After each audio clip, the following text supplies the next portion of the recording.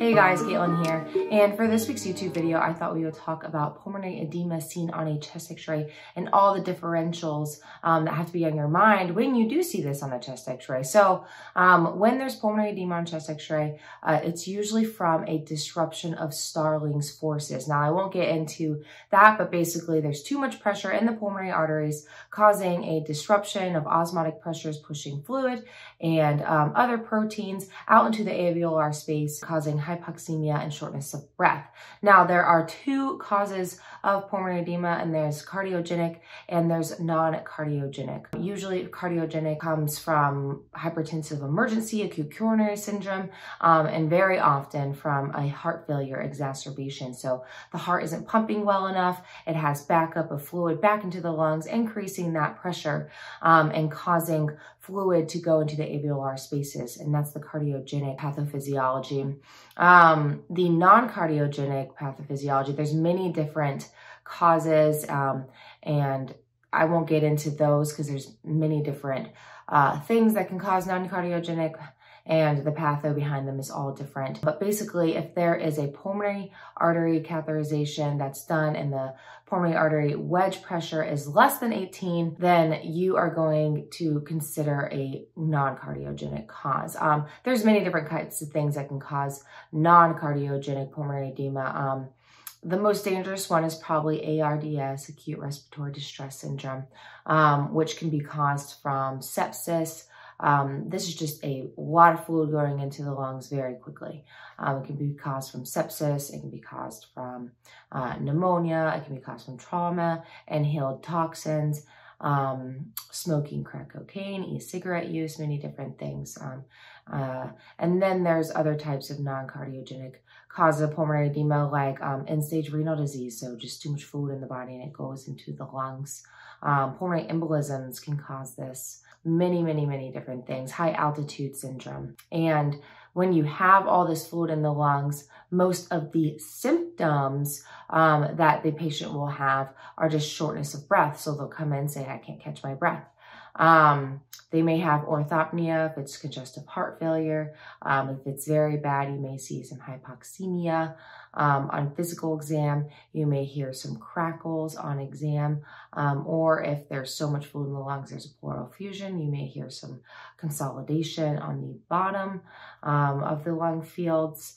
And the quickest way to diagnose shortness of breath in the emergency room is getting that portable chest x-ray. So telling the radiology tech to come quickly, get just a one view, just looking at what's going on in the lungs. So seen here is a chest x-ray of a 65-year-old male presenting with the chief complaints of shortness of breath and orthopnea.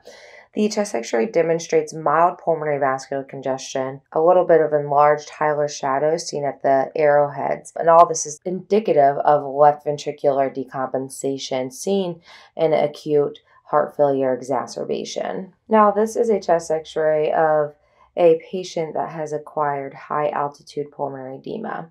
It reveals characteristic patchy alveolar infiltrates, a little more predominant in the right in this picture versus the left, but it becomes more bilateral as the illness progresses. And going from there, you can go into other extensive diagnostic workups. If you think it's a pulmonary embolism, you can get a CT angio because it won't show things on chest x-ray for the most part.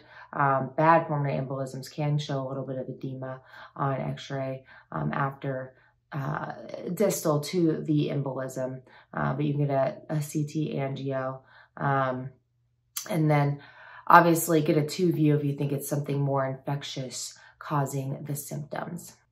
And just keep in mind, if the dyspnea started quickly, have higher things in your differential like ARDS. Sometimes I can start 1 to 2 hours after the inciting event. And obviously, if you think something cardiac is going on, add an EKG, troponin, a BNP, basic natriuretic peptide. That shows how much stretch is happening in the heart. It becomes elevated in heart failure, which is one of the most common causes of this disease.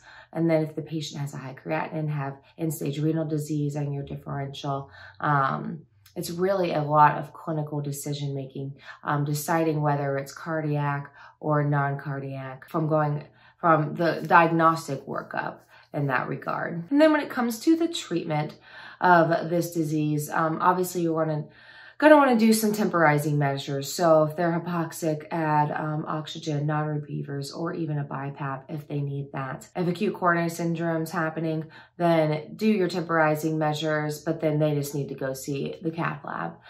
If it's heart failure causing this, obviously temporizing measures first, but then they're going to need an IV established, or just give them Lasix right off the bat. If it's end-stage renal disease, then pulmonary edema on chest x-ray is a sign for emergent dialysis, so you need to call your nephrologist of your hospital.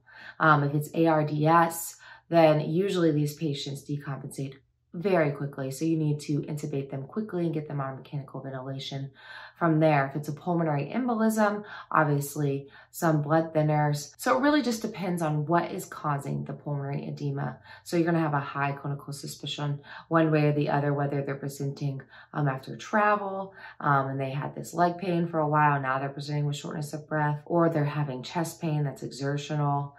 So you pretty much know the symptoms of all of those. So clinical decision-making, treatment thereafter, and the chest x-ray will give you a good idea of what's going on as well. And that's it, guys. Thanks for listening. I hope you enjoyed this video. It's a quick review of all the causes of pulmonary edema and how it happens. If you want a quick review of the difference between STEMIs and NSTEMIs, check out last week's video. But in the meantime, see you next week.